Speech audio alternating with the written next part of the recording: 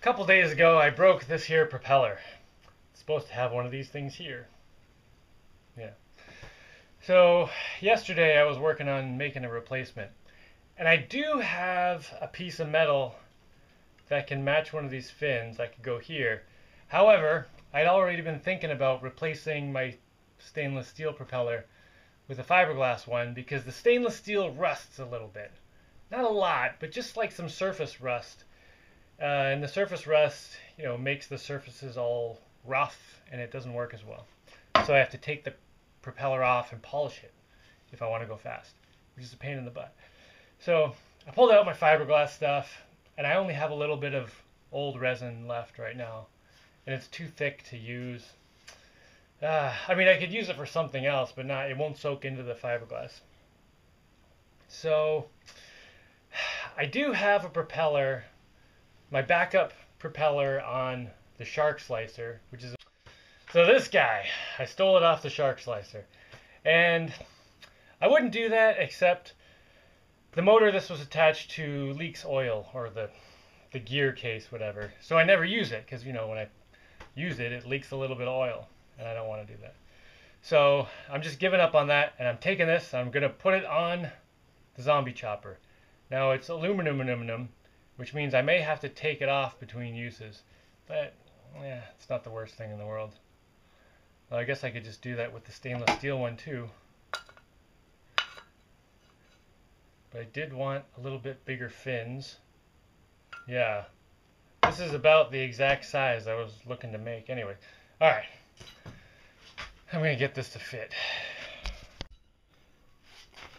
This back here is the same diameter as the propeller shaft. I just hand filed this to get it to fit because it was pretty close. Now this other end, I think I'm going to make a plastic insert on the lathe. Good thing I keep my hole saw leavings. I just went to start the electricity and my inverter does not turn on. Worked yesterday. It is several years old. Hopefully there's something in here I can fix. Chances are it's done though. Hate these things. Stole the inverter off my boat.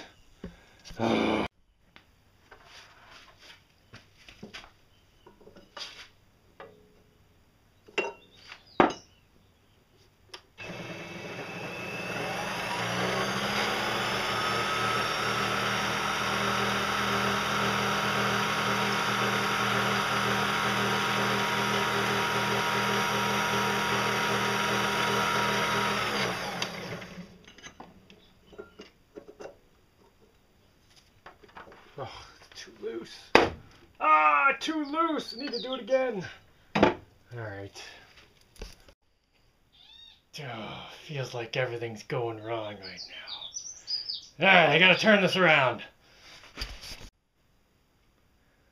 Alright.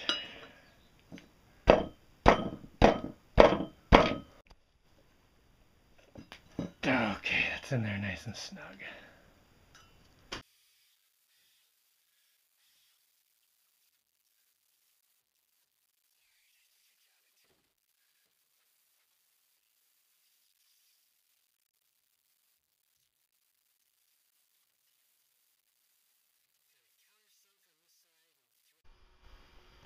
Alright, I'll leave that guy there to fill up the batteries, because I need to go to town again. There is a downside to that propeller I put on there. It's going to have a lot more drag when it's not going than the old one. And now I'm thinking about that stinking inverter. Oh, inverters.